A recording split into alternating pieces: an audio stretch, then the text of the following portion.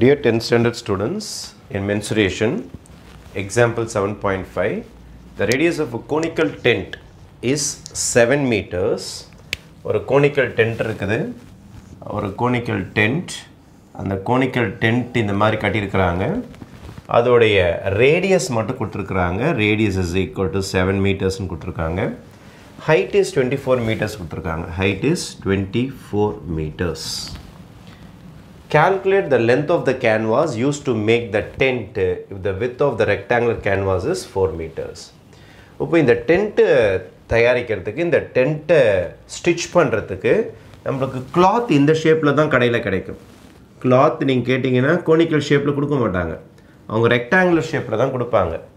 Tailor என்ன பண்ணுவார்னா இது இந்த மாதிரிலாம் கட் பண்ணுவார். இந்த மாதிரிலாம் கட் பண்ணி இங்க இருக்கிற துணி எல்லாம் மடிச்சு போட்டு தச்சி தான் எந்த ஷேப்ல தயாரிப்பார்னா கோனிக்கல் ஷேப்ல தயாரிப்பார். இப்போ நம்ம கூட ஷர்ட் வாங்குறோம் அப்படினா இந்த ஷேப்ல ஷர்ட் ஷேப்ல உங்களுக்கு துணி கிடைக்காது. நீங்க வாங்கும்போது ரெக்டாங்கிள் ஷேப்ல தான் துணி கிடைக்கும். அதுக்கு அப்புறம் தான் அது கட் பண்ணி ஷேப்லாம் பண்ணி வேஸ்ட்லாம் போக பக்காவா ஒரு ஷர்ட் தயாரிப்பாங்க. இங்க வேஸ்ட்லாம் இல்லாம பக்காவா கோன் தயாரிக்கணும். ஒரு பிட் கூட வேஸ்ட் பண்ண கூடாது. இருக்கிறத வெச்சிக்கிச்சி இந்த கோன் தயாரிச்சிடணும். இந்த மாதிரி ஒரு டென்ட் தச்சு கொடுப்பாங்க. நம்ம அப்படியே எடுத்து போய் ரெடிமேடா ஃபிக்ஸ் பண்ற மாதிரி இருக்கும். அப்ப இந்த டென்ட் தயாரிக்கிறதுக்கு அவங்க என்ன சொல்லிருக்காங்கன்னா இதோட width வந்து 4 மீட்டரா. அப்ப எவ்வளவு நீட் துணி வாங்கணும்னு கேக்குறாங்க. எவ்வளவு மீட்டர் துணி வாங்கணும்? 10 மீட்டர் வாங்கணுமா? 5 மீட்டர் வாங்கணுமா? 20 மீட்டர் வாங்கணுமான்னு கேக்குறாங்க. ஆனா டென்ட் இந்த சைஸ்ல தான் வேணும் அப்படினு சொல்லிட்டு கேட்டிருக்காங்க. அப்ப I am going to start my problem. The problem starts with conical tent. Therefore the geometrical shape is cone. அப்போ radius is equal to 7 meter கொடுத்திருக்காங்க. height is equal to 24 meters.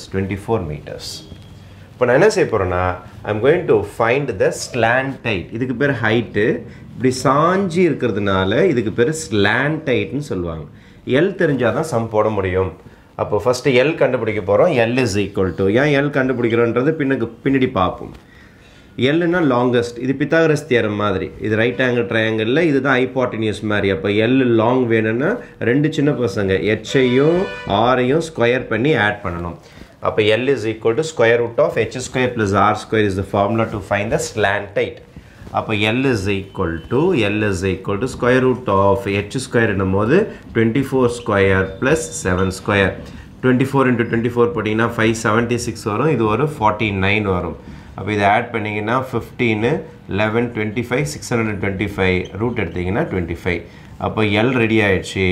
Slant height வந்து 25 metres. இப்போ நமக்கு tent தயாரிக்க போறோம். Tent என்றால் சுத்தி இங்க இருக்கிற துணி மட்டும் தான் நமக்கு தேவை. தரையில துணி போட மாட்டோம். தரையில வந்து அந்த மண் அப்படியே தான் இருக்கும். இல்ல எந்த இடத்துல நீங்க டென்ட் போறீங்களோ ஃப்ளோர்ல போடிங்கனா ஃப்ளோர் அப்படியே இருக்கும். ஆனால் தரையில இங்க துணி போட மாட்டோம். அப்போ சுத்தி மட்டும் தான் துணி போடுவோம் டென்ட்ல. சுத்தி மட்டும் டென்ட்ல போட்டா சுத்தி போட்டால இது பேர் கர்வ்டு சர்ஃபேஸ் ஏரியா. அதனால நான் CSA கண்டுபிடிச்சாதான் எனக்கு டென்ட்க்கு எவ்வளவு துணி தேவைப்படும் எனக்கு. அப்போ CSA னாலும் கேன்வாஸ் ரிக்வயர்னாலும் ஒண்ணுதான். அப்போ CSA of tent போட போறேன். CSA of tent is equal to formula is pi r L. இந்த L ல தான் ஃபார்முலா வரும். CSA of tent L ல தான் வரும். அதனால தான் L கண்டுபிடிக்க சொன்னேன். H யூஸ் ஆகாது. அப்போ CSA of tent, CSA னா கர்வ்டு சர்ஃபேஸ் ஏரியா. டென்ட்னாலே CSA தான் கண்டுபிடிக்கணும். தரையில துணி வராது, மேல மட்டும் தான் துணி வரும். அதனால கர்வ்டு சர்ஃபேஸ் ஏரியா கண்டுபிடிச்சா போதும். அப்போ 22/7 into r நம்ம கிட்ட தயாரா இருக்குது. r is 7 meters into L எவ்வளவுனா உங்களுக்கு 25. இந்த 7 கேன்சல் ஆயிடும். இப்போ 22 into 25 மல்டிப்ளை பண்ணோம். இப்போ therefore CSA of tent is equal to 22 into 25 meter square. வேணா மல்டிப்ளை பண்ணி போட்டுக்கலாம் நீங்க 550 meter square. 550 meter squares னு வரும். இதான் CSA of tent. சரி, டென்ட்க்கு எவ்வளவு துணி தேவைன்னு தெரிஞ்சு போச்சு நமக்கு. CSA of tent எவ்வளவுன்னு சொல்லிட்டு கடைக்கு போறோம். கடைக்கு போயிட்டு 550 meter square துணி கொடுங்க அப்படினா அவங்க தர மாட்டாங்க. அவங்ககிட்ட மீட்டர்ல தான் கேட்கணும். இத்தனை மீட்டர் துணி கொடுங்க அப்படினு தான் கேட்கணும். அப்போ நம்ம ஒரு கால்குலேஷன் போட்டு போனா தான் உங்ககிட்ட கேட்க முடியும். துணியோட breadth தெரியும் உங்களுக்கு 4 மீட்டர்ஸ் தான் கடையில கிடைக்குது. அப்போ லெந்த் எவ்வளவு கண்டுபிடிச்சாகணும். அப்போ ஆக்சுவலா அவங்க என்ன கேட்டிருக்காங்கன்னா calculate the length of the canvas. நீங்க துணி வாங்க போறீங்க. நீங்க துணி வாங்க போற துணியோட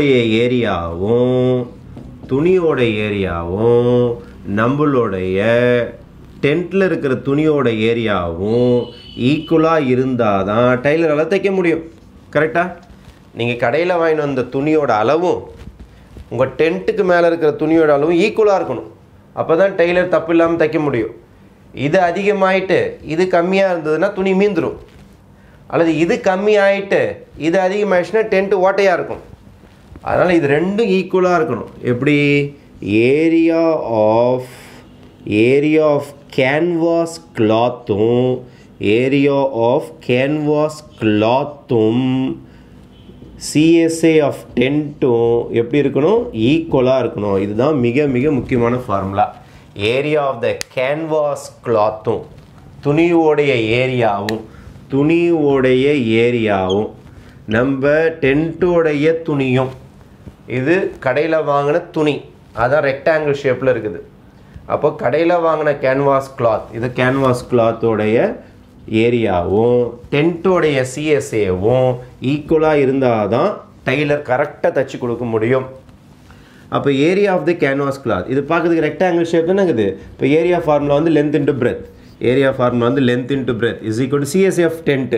CSA ஆஃப் டென்ட் இப்போ தான் கண்டுபிடிச்சிங்க, 550 மீட்டர் ஸ்கொயர். அப்போ area of the canvas cloth is equal to length into breadth. Area of rectangle shape தானே, இது ரெக்டாங்கிளில் தான் துணி கடையில் கொடுப்பாங்க.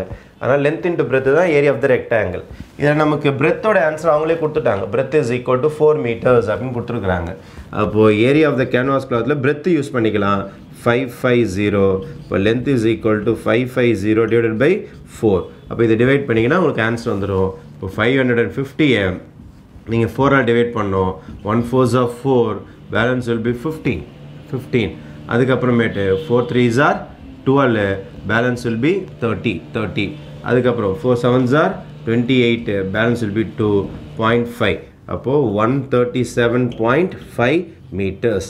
அப்போ நீங்கள் எவ்வளோ துணி வாங்கிட்டு வரணும்னா 137.5 137.5 மீட்டர்ஸ் ஆஃப் கிளாத் வாங்கிட்டு வந்தீங்கன்னா தான் கேன்வாஸ் கிளாத்தை நீங்கள் தைக்க முடியும். Okay, finally you can declare that length of canvas cloth is equal to கடையில் நீங்கள் எத்தனை மீட்டர் வாங்கிட்டு வரணும்? 137.5 மீட்டர்ஸ் வாங்கிட்டு வந்து டெய்லர்கிட்ட கொடுத்துடணும். டெய்லர்கிட்ட கொடுத்துட்டிங்கன்னா அவர் பக்காவாக இந்த மாதிரி ஒரு கோன் தயாரித்து கொடுத்துருவாரு. அதோட ரேடியஸ் என்னவாக இருக்கும்? 7ஆக இருக்கும். ஹைட் என்னவாக இருக்கும்? 24 மீட்டர்ஸாக இருக்கும். கொஞ்சம் கூட துணி வேஸ்ட்டாக இருக்காது. இதில் கொஞ்சம் கூட துணி வேஸ்ட்டாக இருக்காது. ஏன்னா நம்ம கடையில் வாங்கின துணியும் டென்ட்டோடைய CSAவும் ஈக்குவல் பண்ணியிருக்கிறதுனால இதில் வேஸ்டேஜே வரவே வராது. வேஸ்டேஜாக அந்த தையல் மிஷின்லேருந்து கொஞ்சம் துணி கூட கீழே வராது. பக்காவாக ஒட்டுக்கிட்டு போட்டு அவர் என்ன தயாரிச்சிருவார்? Tent தயாரிச்சிருவார். This is the way to find the length of the cloth required. Okay, thank you.